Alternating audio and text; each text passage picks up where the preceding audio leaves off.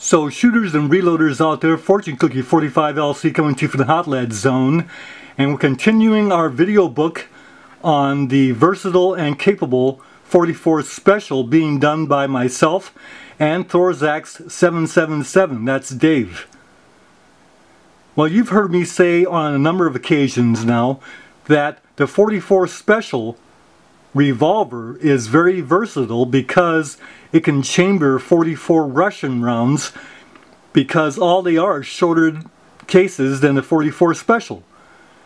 And there are still some of you out there who will say there's no reason to be interested in the 44 Russian because the 44 Special will do everything the 44 Russian will and more. So why bother with the 44 Russian? Once again, it's because when you have a more efficient powder space for the load that you're using, the smaller powder space will give you more pressure and more velocity for the same powder charge than a bigger case. So this video, we're going to show that. What I've got here are the same bullets, 245 grain Keith bullets, the same primer, the same 6 grains of unique powder charge. The only difference in these loads is that these two are 44 Specials and these two are 44 Russians. So let's go ahead and take these to the range and compare the performance of these two loads in these two different brass cartridges to see if indeed there is a value to a shorter case like the 44 Russian over the 44 Special. So that's the 6 grain unique 44 Russian right there. We're going to use our Smith & Wesson Model 629 for this test. Velocity. Well, there's the view through the chronograph. Let's go ahead and chronograph that 6 grain load with the 245 Keith and the 44 Russian rounds first. So that load is 840 grain. That load is 840 feet per second. 809, 828, 828 again, 826.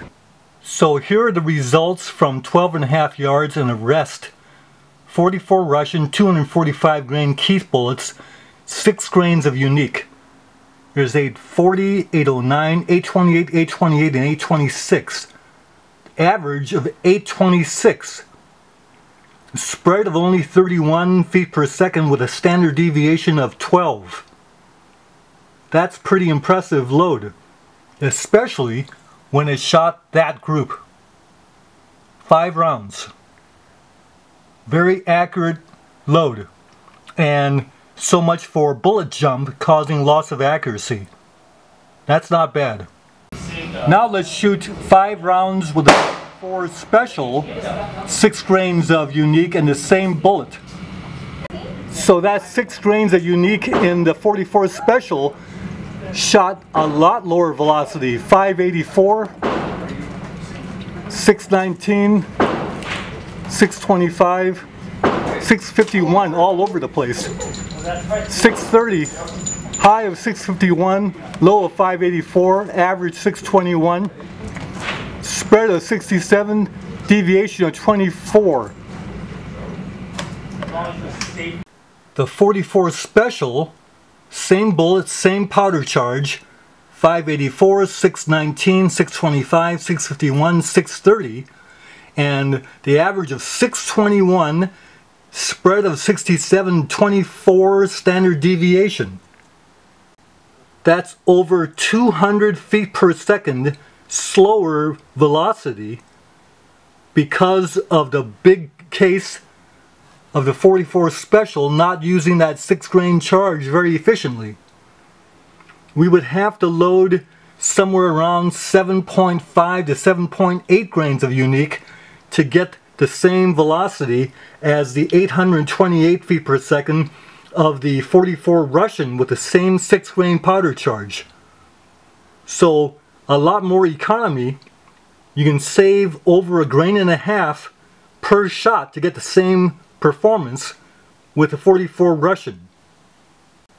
Plus, look what the accuracy of that load was in the 44 Special, well known for being a very accurate round.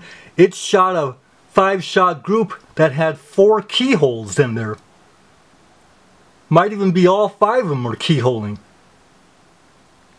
Not very impressive.